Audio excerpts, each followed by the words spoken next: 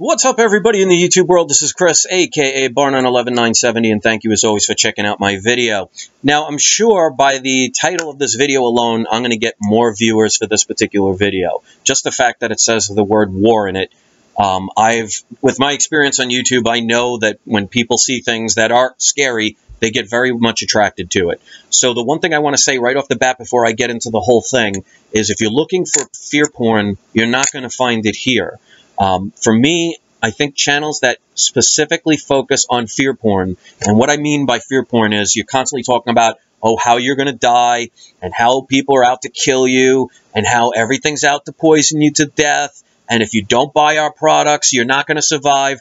Because you notice a lot of them that try and scare you to living death, always thinking about World War III and Nurabu and, you know, the apocalypse and Satan coming to kill you or Jesus coming to purify the world. They tend to have either sponsors or they sell themselves things that will save you from the very things they're scaring the living daylights out of you for. So there's an obvious agenda there, and that's not what I talk about at all. Because even if you see, I do have advertisements on my videos, and I'm sponsored by a video game channel. So my sponsor has nothing to do with what I talk about. So if you're looking for fear porn, you're not going to find it here. Now, with that being said, that doesn't mean bad things cannot happen and we shouldn't talk about them. The idea is to not scare people, but to educate people. Because I will tell people right off the bat, from the bottom of my heart, I can tell you right now that there will be no World War III. Because you have to look, not in the way that they make you think, not in the way of nuclear annihilation. Because if you think from an enemy standpoint, and I've always said that, you can't just think on your own terms, because we're rational people. We don't go around thinking, how can we poison a generation of people? How can we go and program a bunch of people? How can we steal from millions of people? How can we kill a bunch of people? The normal person like you and I don't think that way. At least I hope you don't. So we can't think in the same way that these psychopaths do. These are the very same people that can drop a bomb on a city and women and children can get blown to bits, and they call it collateral damage. So these are not rational people we're talking about. But if you think from their perspective, if you were one of the elitists, one of the Rockefellers, the Rothschilds, what have you, you get your lifestyle, your well-being, your trillions of dollars, if not more, from stealing from the people. They're your cattle. So if you have a nuclear war, you're going to kill probably 90%, if not more, of your cattle. So if you're a cattle rancher and you have millions of livestock and 90% of those livestock die, well, guess what? You're going out of business. So if you think from that standpoint, it's not logical for them to want to destroy everybody. Plus, if you know anything about nuclear technology, I mean, look what 2 bombs did in World War II. We were the only country at that time to have nuclear capability, and we bombed Hiroshima and Nagasaki, and it only took 2 bombs to destroy 2 separate cities where hundreds of thousands of innocent people died. Just fast forward to today. How many other countries have nuclear capability at this point? And how much more powerful are the nuclear missiles that we have? I mean, they're guided missiles. You're not taking a plane and flying over and dropping them. You can push a button and thousands of miles, some country gets destroyed. Even if they had underground bunkers like they talk about, because I can say, oh, well, you know, they'll do it because, you know, they have underground bunkers. First of all, you don't know how safe those are going to be. If no one's ever had a nuclear war like what could potentially happen today if everybody launched all their missiles, who's to say it doesn't cause massive amounts of earthquakes, massive amount of flooding, massive amount of destruction of the planet to where the surface of the earth would become almost for thousands of years unlivable if they destroyed the ozone layer or they got earthquakes? Those underground bunkers are going to make nice little pre-made burial sites. So they're not stupid. They wouldn't be able to trick people for thousands of years if these people were stupid. They may appear that way on the outside, but, you know, like I said, they wouldn't be able to control people. Not only control people, but have people fight for them and defend their very selves, those very corrupt people. So it's not going to happen. But that doesn't mean they can't talk about it to scare people. Because if you're scared, you're in a lower vibration, you tend to be more depressed, more angry, more focused on paranoia, and everybody's out to get you, and you'll believe anything that they say, so you're easily controlled. So if you see what's going on, especially in the United States of America Corporation, they are trying very hard to start a conflict. Because as you see what they've done throughout the Middle East, if you see what they tried to do with Syria, as you see what they're trying to do with Russia now, with this whole Malaysian flight, how within 20 minutes after that plane went down, they already said it was Russia that did it. And there were newspapers to prove it. So you could see that they're trying to create an agenda. Now, you can't say, they'll tell you about the situations and the events and all that other stuff, but they'll never really tell you why. At least not the way you really have to think about it, and that's what the purpose of this video is going to be about. Because if you know anything about war, war is profitable for those at the top. And I'm going to explain why.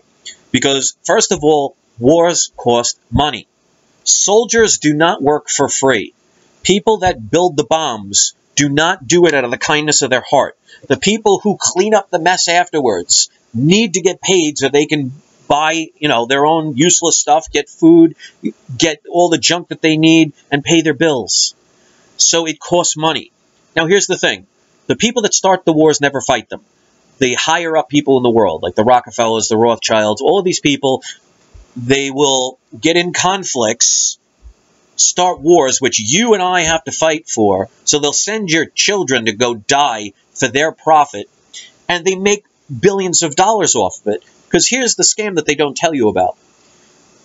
When a conflict is about to start, people like the Rothschilds, the Rockefellers, and all these elitist people, they have more money than they know what to do with. They could basically feed the world 10 times over if they took all their money and gave it out throughout the world.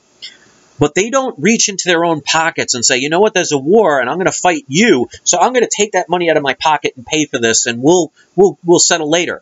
No, they borrow from foreign banks. They borrow the money from places like the Federal Reserve or the IMF or Bank of London, a private bank. Now, the banks will loan to both sides. So the banks are showing you right there, there is no loyalty because they're all about the bottom line, about making profits. So when you're talking about an elitist group, they're borrowing money. Now, here's the part that they don't tell you about. They own those banks. They're shareholders in the Federal Reserve, in the Bank of London, in all of these private banks. They own them. So they're not borrowing anything because they're creating money into existence, and they own the facilities that are supposedly lending them out. Because since the 1930s, and then you can go as far as 1971, no country has a gold standard anymore. And people may not know the significance of that. Basically, and like this gold coin that I have, the way they would work it back in the day is you had to have more fiscal responsibility because you needed gold to back up your currency. So you could not have an unlimited amount, which kept you more responsible. When they took the world off the gold standard, they ended up having nothing to back it up, nothing to stop it and limit it. So just imagine if you have a credit card with a credit limit. You can only go to that credit limit. So you'll only spend to that amount. Just imagine if you had a credit card with unlimited purchase. How far you would go with all the things that you would buy. Especially when you know you don't ever have to pay it back. Instead of buying, going to the movies and buying some groceries, you're going to go buy yourself a yacht. You're going to buy yourself a Lamborghini. You're going to buy yourself a mansion. You're just going to go crazy. Because if you know you don't have to pay it back because you own that credit card company and you could spend as much as you want, you're going to take advantage of it. Trust me, people will do that. So the banks are no different, and the people who run the banks are no different. So when they start these wars, they're borrowing money from themselves and creating it out of thin air because there's no fiscal responsibility. So here's the catch. When they create this money out of thin air and they circulate it throughout the land, for paying for soldiers, giving it out as loans, all these other things, you have to work to pay it back plus interest. So they are making 100% profit, and if you know of anything about fractional banking, they're even making more than 100% profit. Because with fractional banking, if they loan $10,000 out, they're allowed to create about 9 times that amount and even more visibly made up money, which again, people have to pay for. So they borrow the money from themselves. And another way to think about it is just think if you own a business. If you own a grocery store or a deli and you're thirsty, well, if you're the owner, you're not going to go and pick up a beverage, put it on the counter and pay for it. You own it. So you're just going to take it out of there and just drink it. That's what they're doing with the money. The only difference is we have to work and slave and die for their profit. So they're making total profit out of a war. What it also does, it's a great distraction because especially in times of poverty where people are starting to struggle, eventually when people struggle long enough, people start to wake up and they start researching, they start learning about truth. They might even start to revolt. And if you have a war just in the nick of time, just coincidence, I'm sure, coincidentally, it distracts people from their own personal problems in their home to now worrying about being killed or sent overseas or a feeling of patriotism. It's a great way to distract people. And look at what happened in the Great Depression. Well, what also got us out of the Great Depression? World War II. Because unfortunately, wars do create jobs because you need people to build the tanks, make the ammo, get the guns, do the hospital work, do the repair work, pay the soldiers. So it stimulates an economy. So unfortunately, that's the way they make you think. That's how you could stimulate economies. It's not the only way, but it's a perfect way for them because they could profit off of it 100%, make you do all the labor and you to die or have your family die, which also thins out their herd. So people always talk about overpopulation. Well, what's one of the best ways to lower the herd, to thin out the herd? Well, war is going to kill millions of people. Look how many people died in World War II alone. So you have to understand the purpose of why they want to start this. Because look in this country just alone, in the United States of America Corporation. Especially in recent years, we are borrowing money like it's going out of style. Because if you think about it, it is. Because when you borrow money with 0% interest from the people who own those very same banks, you can only do it for so long. Because you notice how things are getting more expensive. Products are getting smaller. They kind of compensate that way. But prices are generally getting more expensive. It's not that they're getting more expensive. It's when they keep printing more and more money, it devalues the currency, which means you need more of it, which means it can't last forever. Because eventually, if you go to the grocery store and a gallon of milk is $30 and a $100 bill buys you 4 things in a grocery, in your grocery shopping cart, people are not going to be happy. And if you notice, they have 2 options. They can either default on their loans because they've lent them out to places like China and other countries who buy up our debt. They're basically distributing the inflation throughout the world. Eventually, they want to get paid back.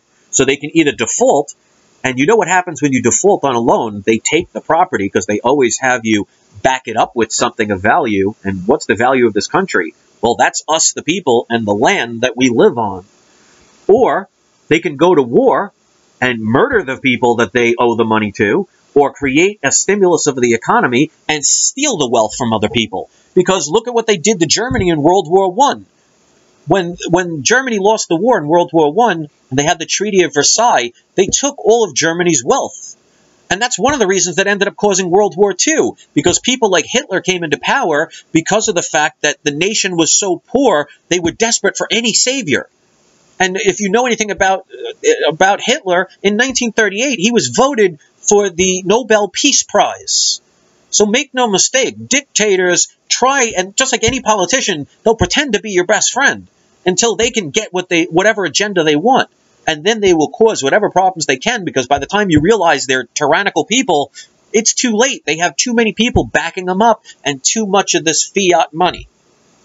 So wars are for a purpose.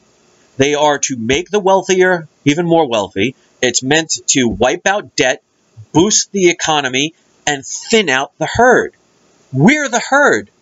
And we allow these people to get away with it. And we'll wave our flags with patriotism while they do it.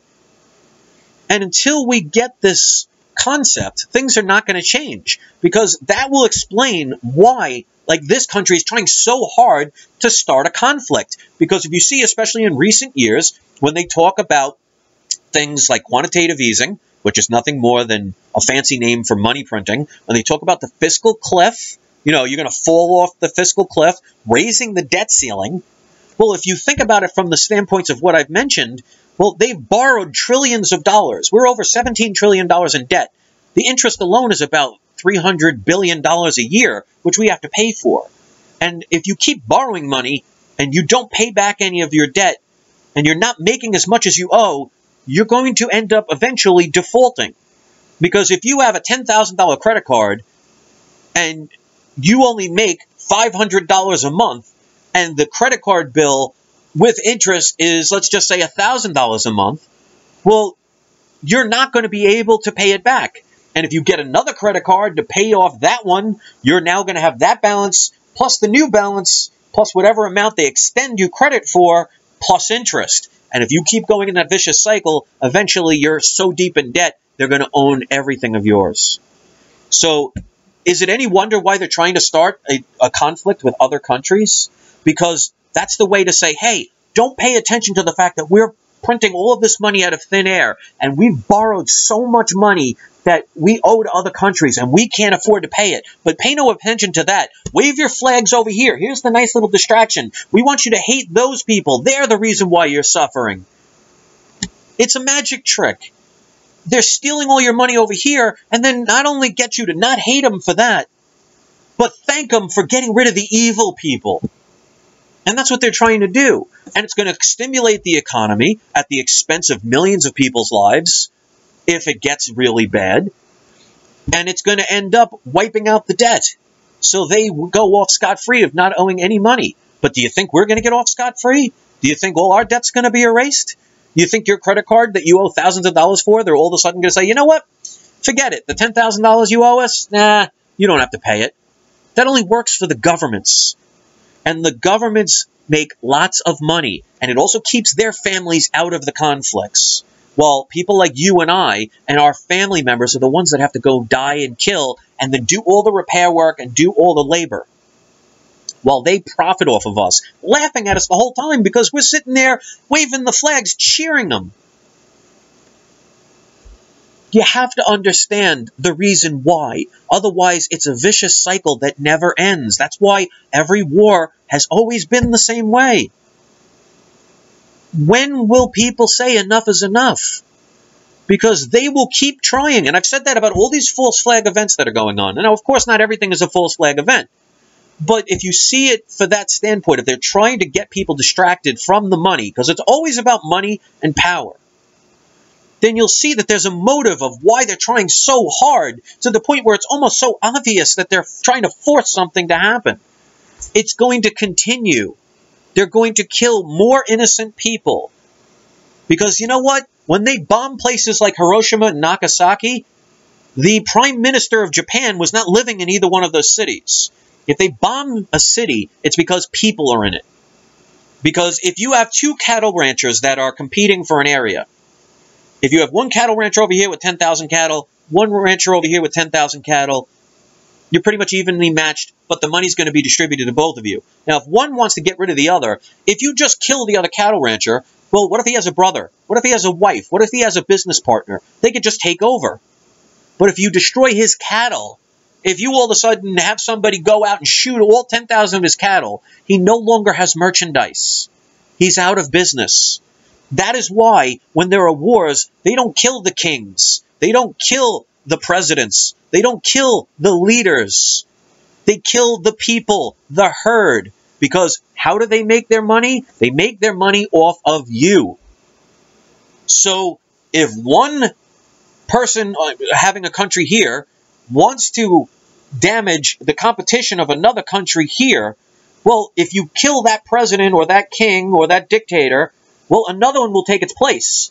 Remember how they were supposedly going to stop things in Iraq when we got Osama bin Laden? How'd that work out? So if you only kill the leader, another one will replace him.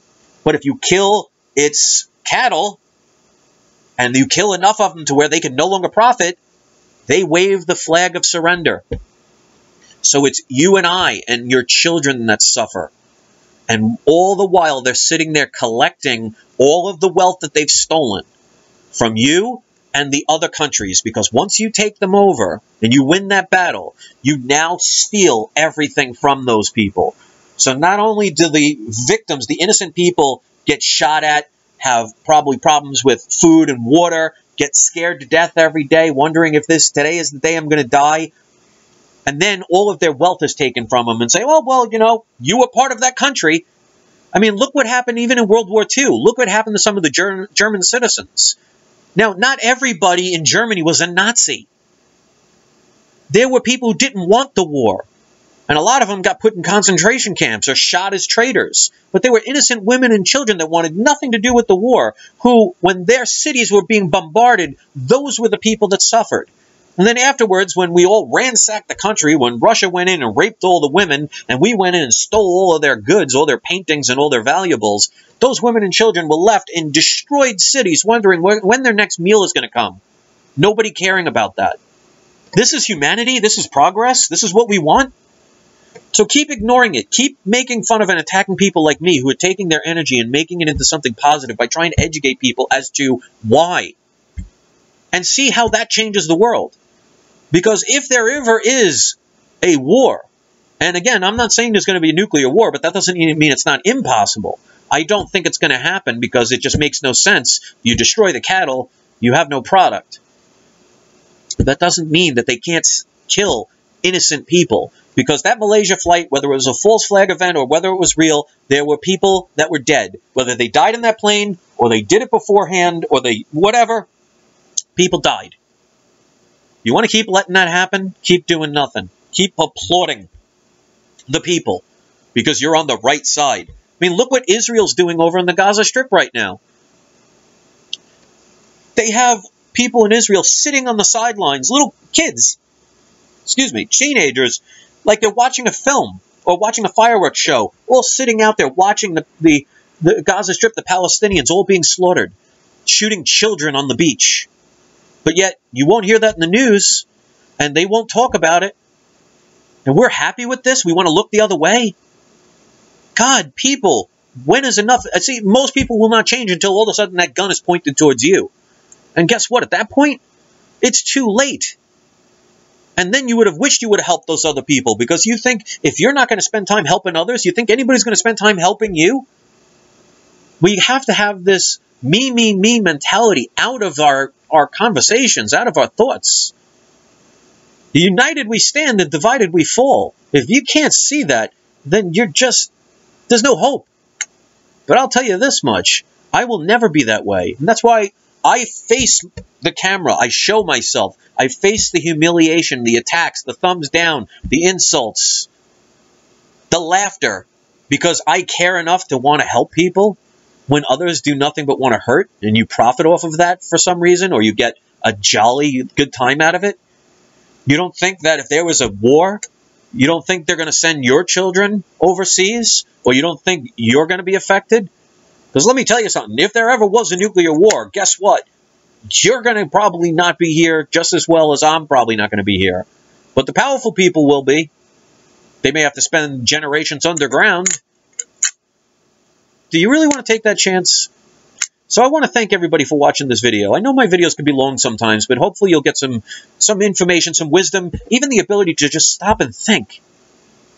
Because they don't want you to think that. They just want you to use your emotion. They want you to hate those people over there. Don't listen to anything else anybody else says. Don't focus on anything else other than the fact that those are bad people over there. Because we tell you they are. So you have to hate them. And if you don't, then, oh, you're a traitor. Or you're not a patriot. And you'll wave your flags. Yay for killing people. Yay for stealing people's their rightful own property. Taking away their sovereignty. Yay. You applaud that? That's what you do. And the military at this point, you should be ashamed of yourselves if you don't realize what you're part of. And what you're doing. And police that are just doing their job. Because eventually somebody else is going to do their job on you. And you're not going to be able to sit your way and cry your way or pay your way out. And by that point, it's too late. We have time to change this. But that depends on you guys. If you want war, attack people like me. Do nothing. Laugh it off. Go and party with your friends. You know, I'm going to party like it's 1999. Yeah, well, that's because they thought at the end of 1999, if you know anything about Y2K, that all of a sudden planes are going to fall out of the sky because Y2K with the computer problem, that all of a sudden the computers were going to shut down and all people were going to die. Remember about 2012? Mayan calendar, we're all supposed to die. Well, you know what? We're still here. When are people going to stop allowing themselves to be scared to death by people who use that fear to profit off of you? Fool me once, shame on you. Fool me twice, shame on me. And that's one of the reasons why I got rid of my old channel, Barn on 11967. I was very angry back then. I didn't know what I was talking about back then. I took too many people's word for things. I listened to the Alex Joneses and the Max Kaisers of the world. Gave into that fear porn. I started stocking food like there's no tomorrow, thinking that at any moment we're going to all die. But you know what? We're still here. And there's a reason for that. But they'll scare you for all time. Because people fall for it every time. And if you're a scam artist and you could fool people every single time, you're damn well sure you're going to keep doing it and milk it for what it's worth. And that's why, especially in this government that can print money like there's no tomorrow, they are going to borrow as much money as they can, knowing that they are not going to be able to pay it back. They will not pay it back. And all they have to do is start a conflict to wipe out that debt, steal other people's goods, build up an economy, thin out the herd, and you'll cheer them for it. Congratulations. Be careful what you wish for. You may get it. For those of you who care enough, share videos like this. Make videos like this of your own. Go to your local politicians. Go to places and expose the fraud. Because knowledge is power, and they don't want knowledgeable people. They want people that will turn on the boob tube, the idiot box, the television, and listen to their agenda programming, because when they direct you in one specific way and say, this is the only way it happened and there's no other possibilities, that's an agenda, that's propaganda. Because in a real world, there are variations, there are alternative viewpoints. When you go to court, nobody ever says, this is what happened, especially if they don't have proof. They don't say, well, this is what happened, take it or leave it. No, they investigate it. They look at alternatives. They probe. When was the last time the media did that? All they do is read off cue cards that somebody else wrote for them.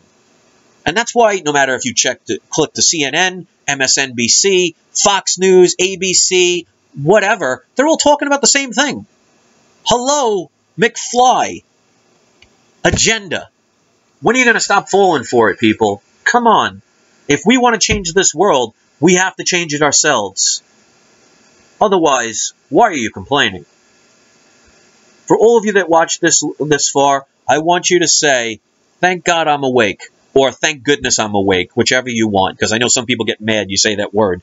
So just write, thank goodness I'm awake, so I know you watched this whole entire thing. And if you care, share this video, favorite, post it on your social networks, watch it with somebody who doesn't really understand what's going on.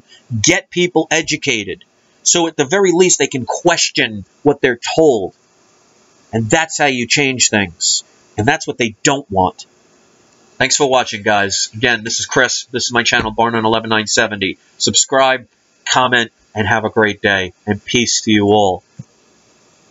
I'm out.